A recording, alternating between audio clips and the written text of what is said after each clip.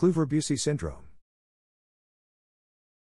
Kluver Bucy Syndrome is caused by damage to the brain's temporal lobes, especially bilateral amygdala and hippocampal lesions.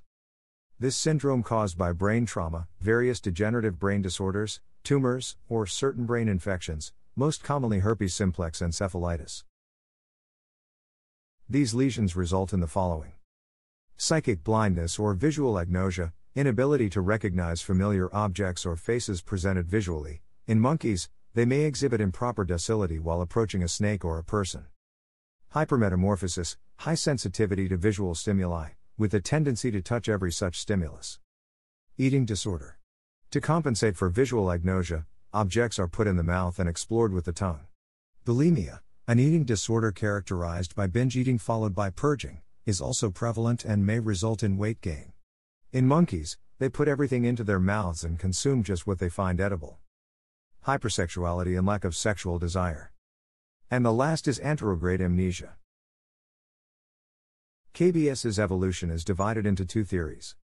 According to the Norman-Geschwind theory, KBS is caused by an interruption of visual input to the limbic system, which results in disconnection syndrome. According to Muller theory, KBS is caused by a disruption in the circuits linking the dorsomedial thalamus to the prefrontal cortex and other limbic systems. Memory and emotional control rely on these pathways.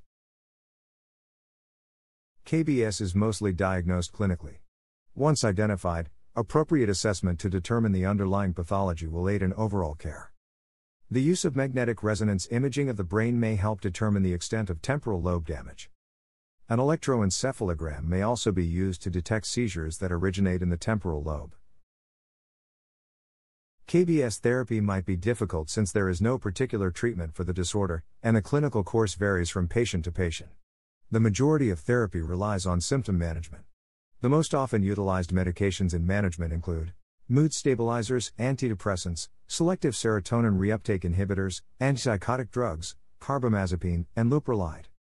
Carbamazepine and leuprolide are used to treat sexual behavioral abnormalities, and haloperidol and anticholinergics are used to address KBS-related behavioral abnormalities. Carbamazepine has been shown to enhance results in people suffering with KBS caused by traumatic brain injury. If you find this video helpful, please hit the subscribe and bell buttons. And don't forget to like and share this video.